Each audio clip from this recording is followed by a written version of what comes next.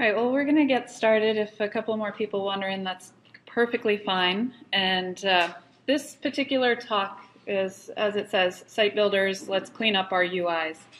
And this is really, first I'll start by telling you a little bit about me.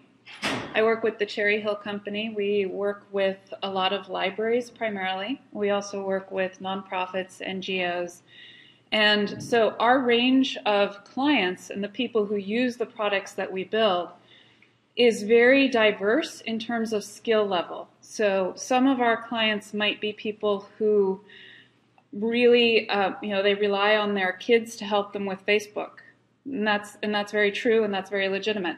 Some of our clients are incredibly skilled, and they go in and do a lot of the site building themselves. And that's great also. So we need to make sure, as we're building sites, that the sites that we build for the people who are going to be maintaining the site on a day-to-day basis is actually one that they can use.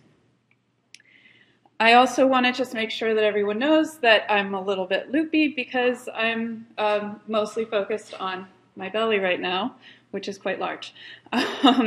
So if I'm confusing, please forgive me, ask a question, and we'll clear that up. So the primary reason why I wanted to present this particular talk is because we, as the Drupal community, are responsible for making Drupal look good. I'd like to see a show of hands if there's anyone in the room who's heard people say, you know, I'd love to use Drupal, or I think that my company would really benefit from Drupal, but we really can't use Drupal because it's not easy enough, so we're going to use WordPress. Okay, there is no reason for that, because the beauty of Drupal is that Drupal is 100% customizable. So it's up to us, the people who build these sites, to make sure that what we deliver to the end user, and in this case, I'm not talking about the person who, the anonymous individual who comes to the site to see whatever's being offered on the site. I'm talking about the people who have to maintain that site on a day-to-day basis. It's up to us to make sure that the site that we give them is one that they find easy to use. And I have had plenty of those individuals that I described as individuals who rely on their children to help them with Facebook find their Drupal sites easy enough for them to use, that they're happy and they're able to keep their content up to date. It's entirely possible. And that's why Drupal is amazing. So there's no reason why we should look bad in relation to WordPress in terms of usability, except in terms of how much attention to detail we put in as we go through what we build. So I'd like to start with, who's read Don't Make Me Think? A Common Sense Approach to Web Usability. Great. Okay, so this is a fun book. It's an easy read. You can read it on a short plane flight up to Portland from here. It's very, very quick, easy book to read. And the golden rule that he puts out there is get rid of half of the words on the page and then get rid of half of what's left. This rule seems to be about content, but it's not just relevant to content. It's also very relevant to the usability that you're creating on your site. It's relevant to things like the text that you use in menus when you're creating menus for your site administrators. It's relevant to how many links are on the page. It's relevant to the options that you provide for your user. And we're going to look at some of those things that by default out of the box look pretty messy. Again, not because Drupal's hard or because it's overwhelming, but because it's customizable. So out of the box, it might not be as friendly right from the get-go. And it's just a matter of us making that happen.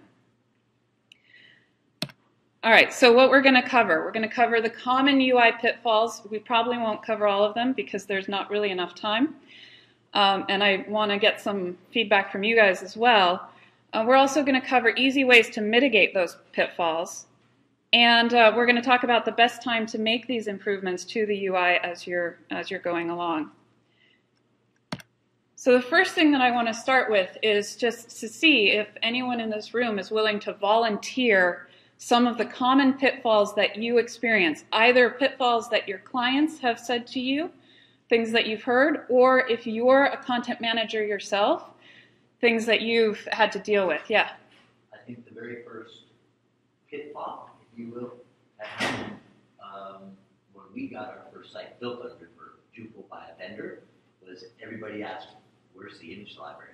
Okay, that's a good one, and that's one that we'll sort of cover a little bit. There's not really enough time. That should be its own day of stuff. But so the pitfall mentioned here is that when you get your site built by a vendor and then you're trying to figure out how to deal with images, where's the image library? Where do you access those images from? That's a good one. Yes? Cut and paste. Okay, that's somewhat unsolvable, but there are sort of ways that you can work with that. So cut and paste is definitely a pitfall. Yes? Copy paste from Microsoft Word. Yeah, which is very much related. So copy paste from Microsoft Word documents, very much related to cut and paste. Any WYSIWYG or any WYSIWYG, even another web page, copy paste from another web page can create issues. That is true. Yes. Anything else? Yeah. Formatting a table. Okay, formatting a table, I laugh because that's when our technique there, or tactic, I guess you could say, is usually to try to convince people not to use tables. And the main reason for that is because tables by default are not responsive, and we're moving into a world where we want our websites to be responsive. Now, it's not true to say that tables cannot be responsive, but that's also an entire session by itself and not one that we're going to talk about here. It is possible to make tables responsive. It's just an extra work. But yes, how to format tables, that's definitely a common one. All right, so the ones that I picked out are information overload. I think that's the biggest pitfall with Drupal. When I sit with clients, people that I'm training, and try to show them how to use the site that they're now faced with maintaining, there's just too much on the screen. And they don't really know where to start. And so that's one of the big ones. Blocks. The block system is really important to Drupal, especially if it's not a really fancy site that's going into the panels direction and you're just creating something very simple. The block system is really important and cool and useful, and for those of us who speak Drupal every day and dream about Drupal, it makes perfect sense. But to the rest of the world, the block system is a mess. It's very confusing. Messy node forms. This is the thing that I see most often from sites that I inherit or that Cherry Hill inherits from other vendors, or usually from the person who wanted to learn Drupal and built a site for somebody and didn't really know what they were doing, and then now that company or individual has to take care of that site.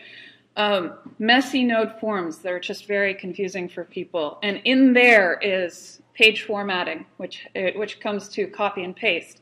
It comes to tables. It comes to anything involving photos or images. And it also comes to linking to other content. Being a web developer myself, I always thought of linking to other content as being a very easy thing to do. But it turns out, if you actually sit down with somebody who's not a web person and doesn't use the internet on a frequent basis, it turns out that linking to other content is one of the more challenging things for people to do.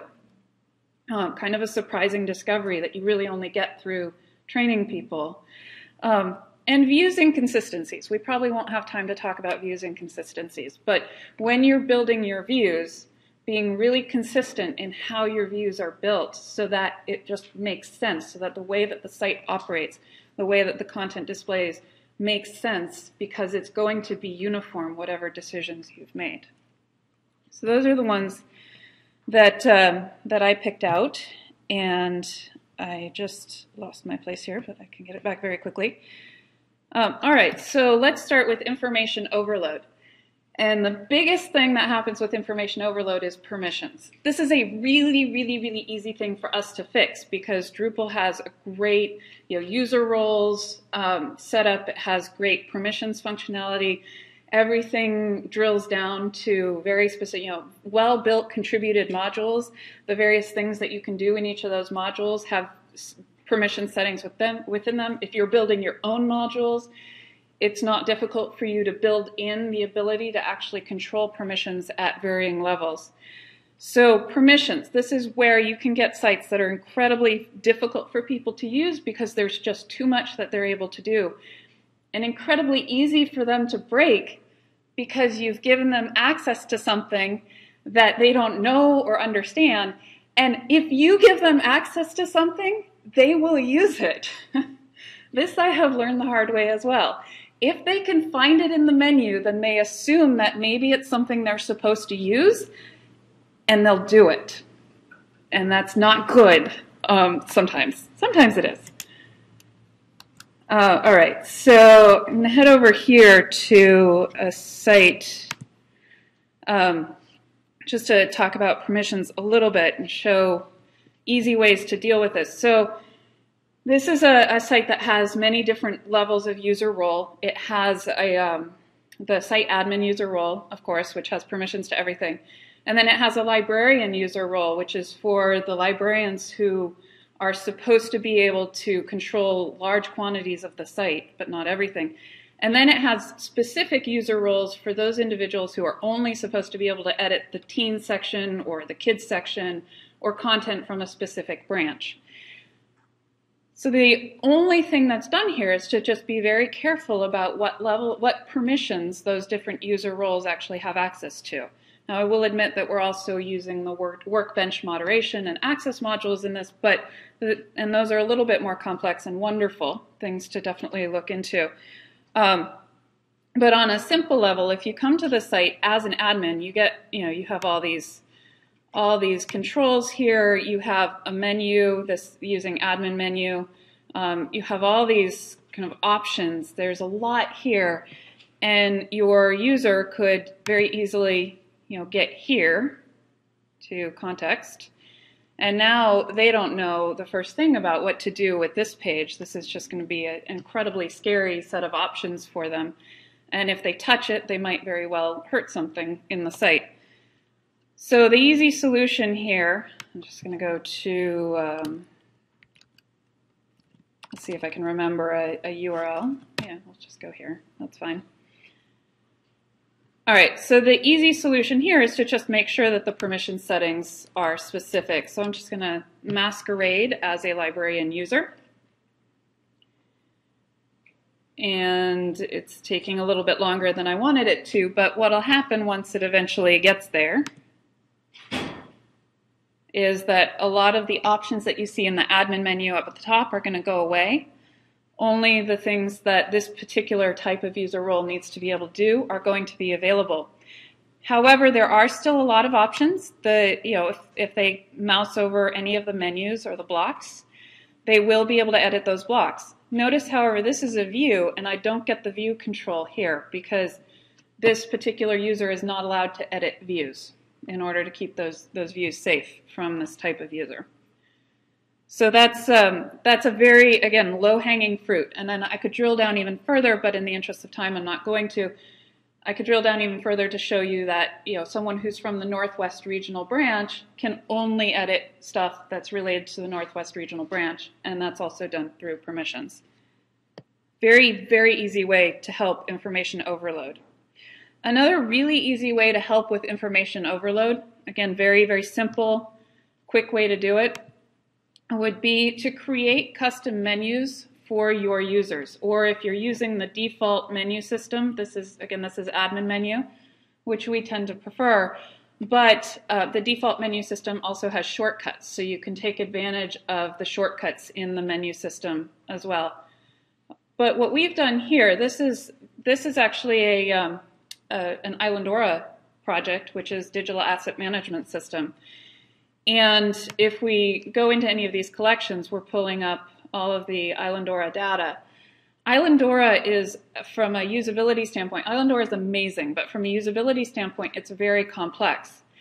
So, if I wanted to tell our content editors, okay, now it's time for you to go in and add your records to this particular project, they would have trouble. They'd have to go into Islandora, they'd have to figure out which of these options, and you can, I got too big there, you can see, how do they know what to click on? None of this makes any sense.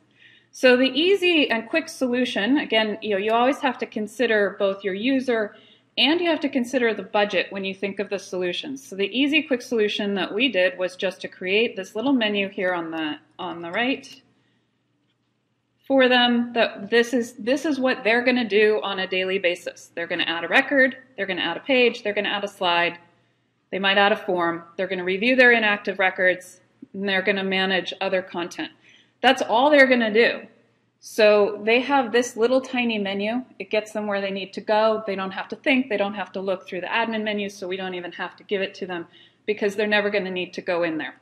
Very simple and it doesn't take much development time. Really quick to do. So that's another way to help with information overload. Just give people the key thing that they need. And it takes a little bit of thinking, but once you know what is the key thing that this person needs based on what they do, what they want to do, and their skill level, also something to always consider because every individual is different, then you can make that work. And one thing I did want to mention and forgot to is that I'm not actually talking about, in this particular talk, I'm not talking about two kind of controversial hot topics for usability. One of them being the difference between admin menu and the default Drupal menu. And also we can look at the Drupal 8 default menu, which is adding some improvements to the Drupal 7 default menu. So some people love the default menu, some people love admin menu. That's really, it's going to depend on your user, what they want to do. Is that person going to be more comfortable with hovers? Hovers are the bane of a lot of people's existence. A lot of us who do UI stuff, we hate hover menus, and we are sad when clients want us to build them in. But some people find them more usable. So if that's the case for your client, then who cares what you believe? Because if your client's the one who has to do the work, then it's what's easiest for them that matters. If whoever's going to have to do that work later changes, then you might need to shift to what's easiest for that person. The other big debate with Drupal 7 that Drupal 8 isn't doing anymore would be the overlays.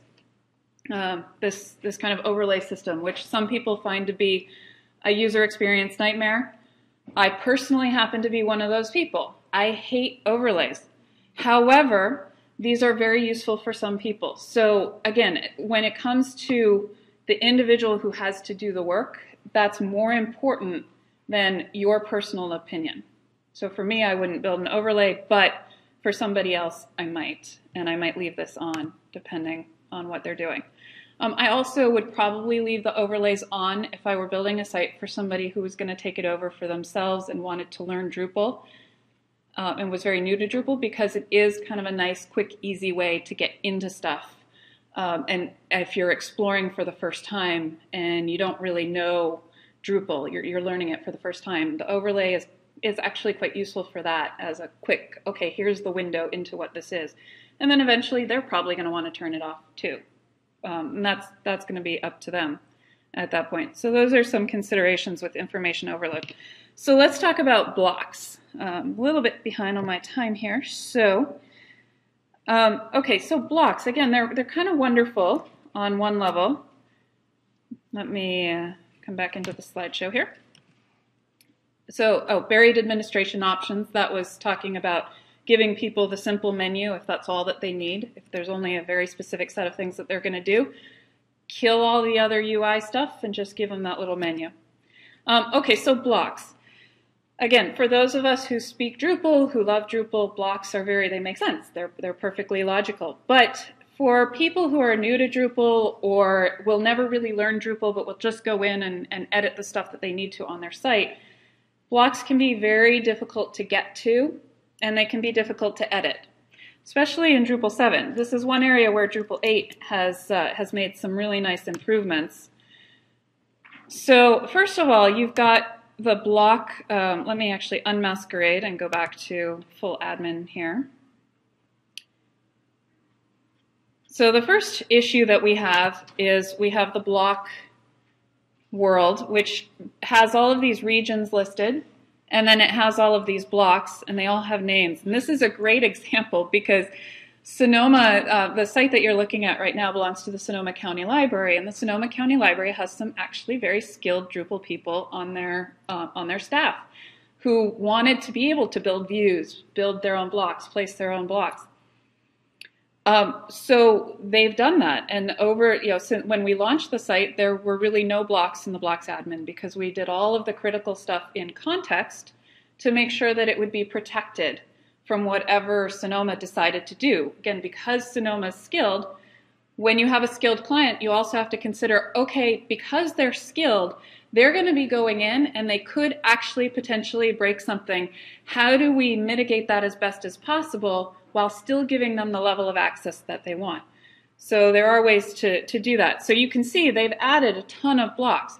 But now let's say the current children's librarian moves on to something else and a new children's librarian comes in and has to figure out which of these kids' blocks is the one that they want to edit.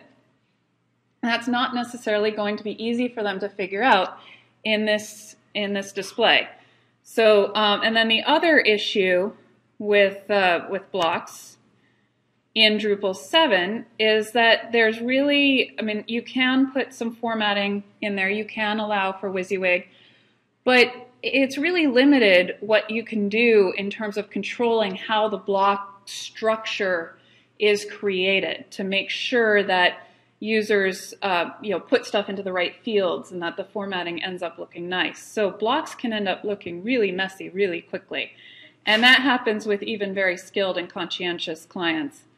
Drupal 8 is nice because you actually get to set up your blocks and, it's in block layout. You can actually create block layouts the way that you can create content types, which is kind of neat because then you can say, okay, if they want to do, a block that just has a PayPal script in it, here's the type of block that they would use. But if they want to do a block with an image and some cool stuff in it, use this block so that you can really control what they're going to, how that's going to look for them and make sure that the block is a little bit easier to edit.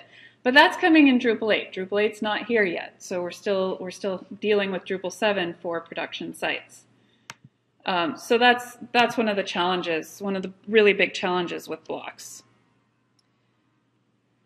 So one of the easy solutions to this is contextual links, which are these little things that if you mouse over something, you get the little gear, and then you can configure the block, or if it's a menu, you can, that's not a menu, you can edit the menu. So just making sure that this is enabled. This is now in core, contextual links is in core, and so you just enable it or not in Drupal 7. In Drupal 8, it's there right from the get-go. Let's go back to the site here. And if you mouse over, oops, I have this enabled right now. If you mouse over something, you'll get the little contextual link gear. You can do whatever you should be able to do with something. The nice thing here, though, is that up in the top right corner, there's also that little thing that you can click on, and it'll actually show you everything that's editable on the page, which is nice. Sometimes it's nice for people to just get that quick look. Oh, what can I actually edit here versus what can't I touch? Sometimes people can't tell what they can touch and what they can't. All right, so Drupal 8 has made some nice inroads. Now, the thing about contextual links and having that enabled is that I would say that that's one of those nice things to have enabled for people so that they know what they can, so that they can get to that quickly, or not. And that goes back to reading your client, understanding the individual and their skills. Sometimes you may not want them touching the content or of a block. You may not want them to be able to get into things at particular points in time. So that's a consideration as well. In Library Site, for example, this is something that Cherry Hill offers to libraries. By default, contextual links are only enabled for the site admin, for us. When the librarian gets the site, the contextual links are disabled because we actually don't want them playing with the blocks until we know that they've had a certain amount of training. The only thing that we want them doing is editing the content on the page. Until we know that they've had a certain amount of training and that they have a certain amount of confidence. And that goes back to information overload. All right, so if you're not using contextual links, but there are blocks that somebody may need to edit, then the recommendation that we have there is to not rely on them having to go to structure blocks, because once they get there, they're going to be confused. This is kind of a hack, but it works. It's very easy for you to put a little block underneath a block that says, edit this block, and make that block only visible to those users that have a certain user role and should be able to edit that block. I personally have no qualms with doing little things like that to make the tool more user-friendly for somebody, if it's going to make the difference between whether or not they're frustrated, whether or not they make a mistake. It doesn't matter that it's not an elegant solution. Now, a more elegant solution to that would be to go into your theme and then actually make sure that that block, put that little edit link in there for the user if the user were of a certain role. That requires more skill with Drupal, and it may require more time depending on what your theme is going to look like. So that all depends on, again, what your budget is and what your client actually needs and how much time you have. But offer the solutions without worrying too much about whether or not it's the best way to do it. Because what's more important is that they're able to do things easily and be happy. All right. So the next big thing would be that the UI is confusing for blocks, which we actually already talked about. So in the interest of time, I'm going to kind of bypass that really quickly. Are there any questions at this point? We'll continue on. John. Okay, that's a good question. So contextual links, anytime we mention a module, it means that it's going to be in the modules world. So contextual links is one of the modules that's in here. This actually, I'm glad you asked that, because this takes us over to another very quick UI improvement that you can make for your users. A lot of the administration interfaces by default can be kind of overwhelming. If you've played with Drupal and looked at the modules page, you'll notice that this looks a little bit different because it has this filter at the top. And this is using a module called Module Filter. And it just gives you the option to actually find modules more easily. So we're going to look for the contextual links module, which is right here. So I just went over to the modules admin page. As a user, if you have access to it, then you can get there. Again, it's part of core. You don't need to download it. So it'll be there. So you'll just check it, make sure it's checked, and then you'll save the configuration, and then that module will be there.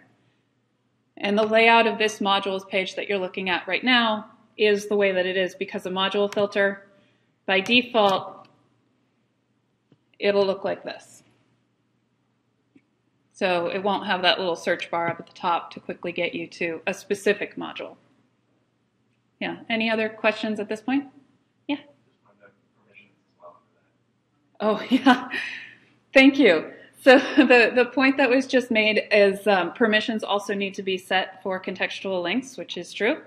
So if we go under People and Permissions, and then I'm going to jump down there. Contextual links does have its own permission set. So as I mentioned, the librarian user on default library site doesn't have the ability to look at contextual links because we don't really want them getting into that until we know that they're comfortable with editing blocks and what blocks do. So you can set the permissions under People Permissions. You can set the permissions for contextual links to see who sees them. As the site administrator, they're pretty much always handy because you know what's going on and the information overload isn't as relevant. But as a content editor, it definitely is. All right, so the block world, very confusing UI. One of the ways that can be mitigated fairly easily, depending on your skill level or the budget or time, is if you use the context module to place, or if you use panels to place your blocks and your page components into the layout that you want. And then you don't need to list your blocks. Wrong You don't need to actually have the blocks listed on this page where you get this overwhelming list of blocks. That way, your user, your end user, who's going to probably want to make their own blocks, can actually only see the blocks that they've created here so that they can, under disabled, they'll all be visible, but within their various regions, they can actually see, okay, this is my block, this is the one I created, and I know what it is. And they won't get confused and start to work with one of those kind of site-critical blocks that really shouldn't be touched by them. The other thing to keep in mind about is if you are going to have to give your client access to blocks, and if it is something that they're going to be using, and they're not really comfortable with the block world, it's a good idea to offer them a cheat sheet. And I'll just give you a sense of what we've over time realized needed to be in that cheat sheet. So the first thing we need to do is explain what blocks are so that people can actually visually identify them. And then talking about how to edit the blocks, and then showing them where those little contextual links are if they have access to it. Sometimes they don't. It depends on what you set. There's all kinds of options on how blocks are configured, so making sure that they know what those mean. And then let me show you the key thing here is making sure that they understand what regions are and the regions on the site that's been created for them. This right here is probably the biggest area where they might get confused with blocks if they're having to place them on the page, is knowing what actually are these different spots on my page, and if I put a block somewhere, where will it actually show up? So giving them that kind of cheat sheet that quickly shows them that is very helpful to them. All right, so messy node forms. This for me is one of the really big ones. And I'm just going to go straight in. I'll skip going back to the slideshow. And I'm going to start with showing you library site. Yes. Okay. So on library site, we have a content, well, we have a kind of a slideshow images option for users. And let me show you what this looks like. If I go into the teens section, at the top of the teens page, there's a slideshow that the user can easily put stuff into. Now this is just in the node to make it super easy for them. But it's also a lot of stuff. There's a whole lot of information in here. So what we've done is we've put it into a field group. Very simple. We've collapsed the field group on the node form so that the user doesn't have to go through all of these slideshow images every time. Let's say they're working on a page that they've uploaded 5 slideshow images into. That would create a very long page before they get to the basic body area that they might edit. So that's something to consider, is if you have stuff that users may or may not use on a regular basis, or stuff that's going to just get huge and crowded, if you put it into a field group, then that can collapse it and get it out of the way until the user actually needs it. The other thing about Drupal 7 that wasn't true in Drupal 6, in Drupal 6, your node forms, the form itself and then the display of the fields, so the order that the fields were in on the form, the order that the fields were in on the display were one and the same. In Drupal 7, those got disassociated from each other, so you could actually control them independently, which is both very fantastic and also not so great. On the fantastic side, it means that you can really say, okay, this is the logical order that somebody needs to think. Maybe this particular set of fields should be in a field group, even though they're going to display on different parts of the page. You can make those decisions, and you should make those decisions. This being one of those examples, the slideshow images being put into this collapsed field group. It's not in a collapsed field group on the display side, it just displays in this format that we've told it to display in. So that's really fantastic. It gives you a lot of power there. The disadvantage is that a lot of times people won't think about it. They won't think about the node form and the order that those fields are placed in. And then they'll just give the client they'll give the client, okay, here's your node. here's your content type that you asked for, now fill it all in. They'll have thought about the display side, but then they won't match. There won't be any consistency or thought to that order. And so the client will get confused. They're like, well, okay, I'm putting content up here and it's displaying down here. I don't quite understand. It might take them a little while. And then they start to think, well, this is hard because now I have to make guesses as they're putting stuff in. Trust me, I've encountered this. It may sound hard to believe, but I've experienced this many times. So this is definitely something to think about. You should be thinking about the order of the fields in your node form. And very important. I'm going to skip widget choices. Well, I won't entirely skip it. I'll just mention it briefly. Pick out the widgets for your fields that really make sense for that field and for your client.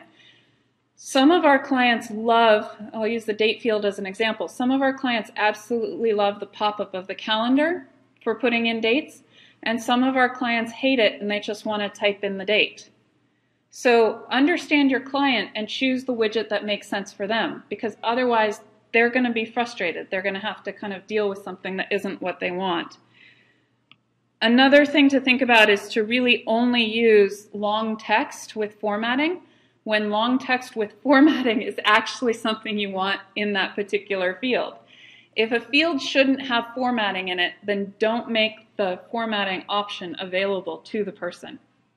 That can be very problematic. So the other really key thing that I want to mention here is you'll notice that there really isn't a lot of help text on this form. There's some of the default text formats text, but for the most part, help text should definitely be used when it's needed, but only when it's truly needed. And if help text is needed on a field, then you need to consider, are there ways that I can make this field more clear with the field label or its placement or by collapsing it? Is there some way that I can get some of that text out of there so that the user can just do the form? Because unfortunately, the reason for Steve Krug's rule, get rid of half the words on the page and then get rid of half of what's left, is because users don't read. Period. Unless you tell them that they really have to. Then, and tell them verbally, not tell them by saying, read this in bold at the top of the page, because that won't work. They won't have read that. But if you verbally tell them, look, this form is difficult. You've asked for some very complex things here. We had to make sure that the help text was in here. Then they will actually read, and that's perfectly legitimate. But if you don't do that, they won't read it.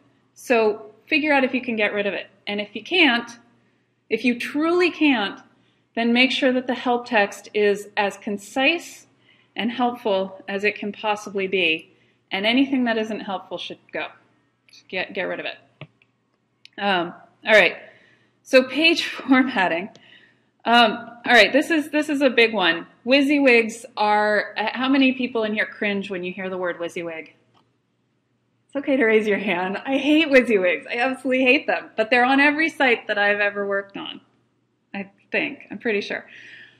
Because your end users, more and more people don't know anything about markup.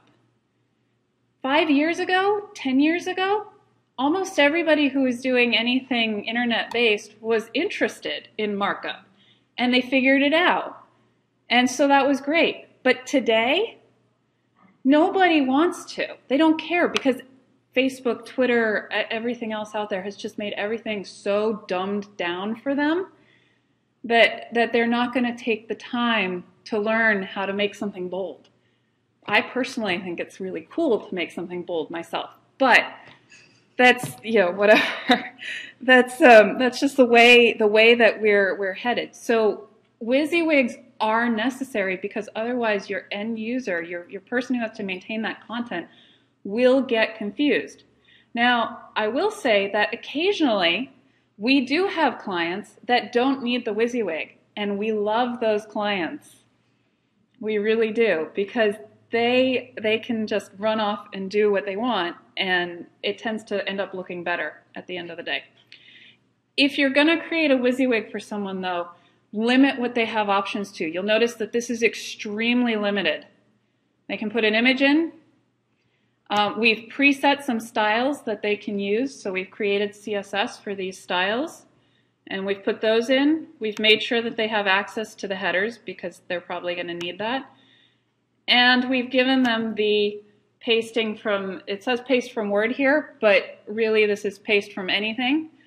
And what this does is attempt as best as it possibly can to get rid of all of the bad words that my baby won't want to hear.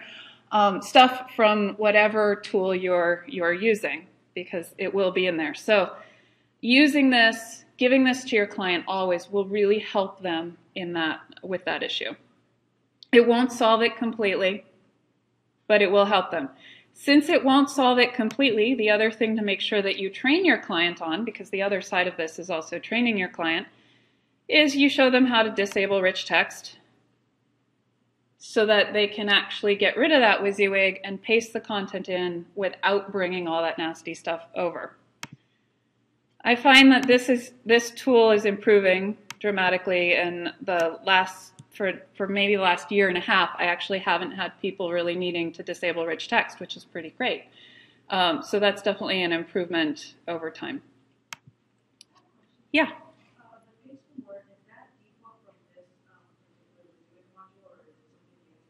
It's not default, it's part of the settings. It is in this particular one that we're using is WYSIWYG with the tiny MCE library. And there's a lot of different tools out there. FCK Editor seems to be the one that the Drupal world is standardizing on. It's the one that's in Drupal 8. And it's just, again, which one you choose is going to depend on your client. It's going to depend on who you're working with and what they like. This one we find makes it very easy to be very restrictive as to what's there. So it is one of the advanced options that you can configure into the WYSIWYG. It's not there by default. Again, none of this is default. You have to configure it. WYSIWYGs, when you set up a WYSIWYG, you do have to configure it. Otherwise, you're going to end up with something that's information overload. So the other thing that we've done here is we've realized that sometimes libraries need to include tables in their pages. We try to tell them not to, but we know that sometimes they will need to. So we actually created a separate text format for that, so that when they look at the WYSIWYG on a normal basis, they don't see all of the table options in there. They only see it if they make the conscientious choice that I need to put a table into this content. So here's what I'm going to do. I'm going to make this change, and now I'm going to have these other options available to me. This small thing has made a big difference in how people have actually interacted with their pages and how many tables we've seen on client sites. It's made a huge improvement. So this is definitely a nice little trick to hide stuff. And then the other thing to really make sure, again, I'm full admin right now, so I have access to full HTML. But no matter how skilled your client is, or especially if your client is really skilled, unless they absolutely need it, it's part of their requirements, do not give them access to full HTML.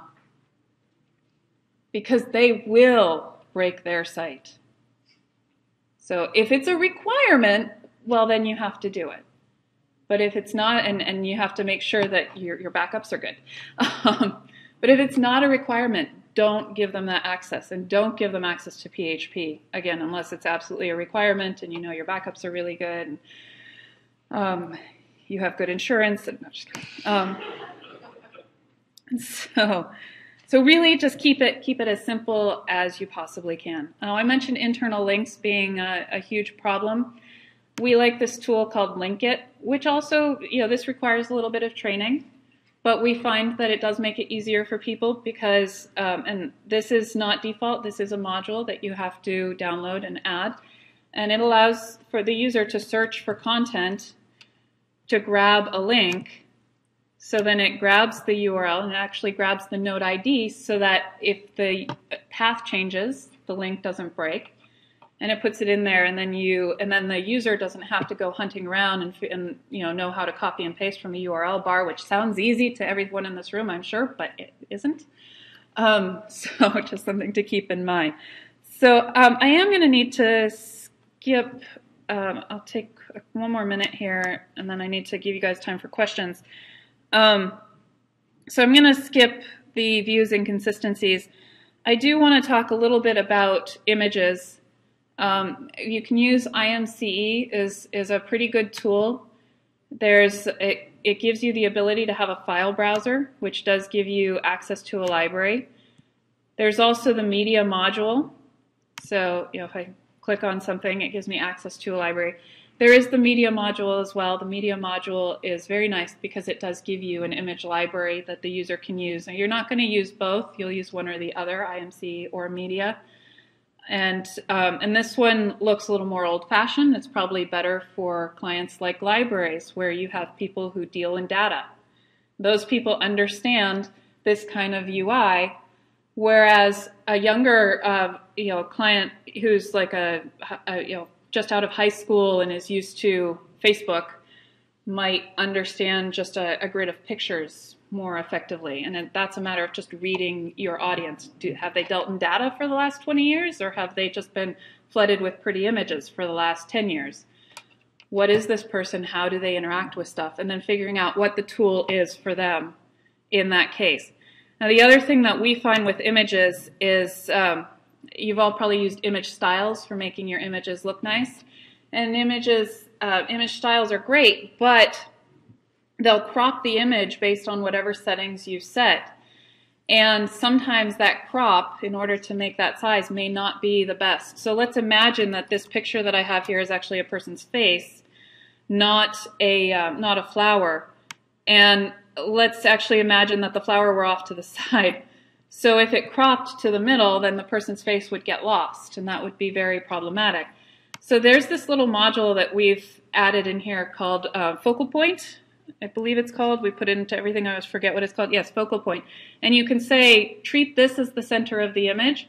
So let's say I wanted the leaf to actually be the center of the image. I would say, this is what I want as the center of the image. And then when my image styles are created, it just pares down to that particular point. And then there's a preview that allows you to see what that looks like in all of your styles, which can be very helpful as well. All right. So that's really getting us to the end of our time here. So I'm just going to come back to this and do a quick little recap here. We've talked about all of these items. And we're skipping views and consistency. So when to do all of this stuff? Well, I train Kung Fu, and the other night the Grandmaster asked us a question. When's the best time to solve a problem? And the answer is, the best time to solve a problem is before the problem exists. And that is incredibly true, because once the problem exists, your client's unhappy, they're confused, they think Drupal's difficult, all right? So you don't want that to happen. You also want them to have confidence in you, because you probably worked really hard on this. You built them something amazing. You don't want that one tiny little thing that's difficult for them to make them hate the entire thing, because that can happen. It's sad, but it does happen. So this is the kind of stuff that you build in while you're building the content type. Don't wait until, don't just go and build a bunch of content types and then go back and clean them up, because you won't. I know this myself. You run out of time. You run out of budget. You're hitting a deadline. The client sees all the awesome stuff you've done and decides that they want you to do something else as well. That scope creep that always comes up, and now you're off in another land, and that content type, you've forgotten that you never went back and made sure that everything lined up the way that it should. It will happen. So you do it while you build. Not later, but while you build. And then anytime you're looking at the site and you see something that might be a little bit frustrating to your end user, you go in and you fix it right then and there. And that's really the only way to do this. Otherwise, you're not going to do any of this, because it'll be hard to go back. I've seen it happen a lot, where a site gets given to a client and the permissions haven't been set. And then you say, oh yeah, here's this great feature for you. And then the client says, well, I can't find it. Because they can't, because it's not there, because they don't have the permission. So it happens.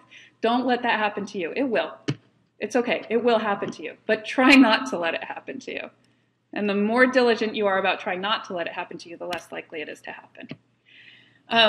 We only have a few minutes left, so I'm going to blend your ideas and questions into one. Anyone want to ask a question or add a thought here? Yeah. No, that's using field group. So when you're setting up your fields, you can, and I don't remember, is field group part of core or not? I'm seeing some nodding. I think it is, yeah. Yeah. Once you build a billion sites, you don't remember which modules you actually had to add and which ones were there at the beginning. But yes. I just have a question because, going through this process of enabling the module, configuring everything, and setting it all up, do you use features and stuff like that to package it all the way so we don't have to... Yes. So the question was, do we use features to package the content types and modules and configuration that we set up? And we do. And I believe that there's actually a features talk that's happening either today or tomorrow. If anybody knows when and where that is, please spew it out, because features are unbelievably helpful in terms of deploying a bunch of new stuff that you're putting together. Tomorrow at 1:30. Thank you. Thank you. Definitely go to that presentation. Yeah. Anything else? I've had sites where in the node edit form I started packaging things into vertical tabs, and then we've done that, or any thoughts on that? Yeah, vertical tabs. I actually used to package stuff into vertical tabs a lot in Drupal 6. I haven't been doing that in Drupal 7 because I find that collapsing the field group tends to be a little bit more friendly for people, but that's just in my experience. Again, it's going to depend on who has to deal with the site. If you're the one dealing with the site, I think vertical tabs might be a lot easier because it's more of a Drupal way to do things. It makes more sense to us. So I think that's really going to depend. Vertical tabs are great. I love them. But I do find that some clients find them a little bit confusing because they're down at the bottom and they're just kind of all in their own little world and they have to click through them. So, yeah, that's a good one, though. Yeah? I could ask one thing regarding views. Mm-hmm. So you have a bunch of user profiles or like staff profiles or something that you're loading into views. Your client wants to manually order them. Is there a secret, easy way for clients to change the ordering things in views? Yeah, there's does anyone know the name off the top of your head of the Views or Node Queue? Node Queue is great.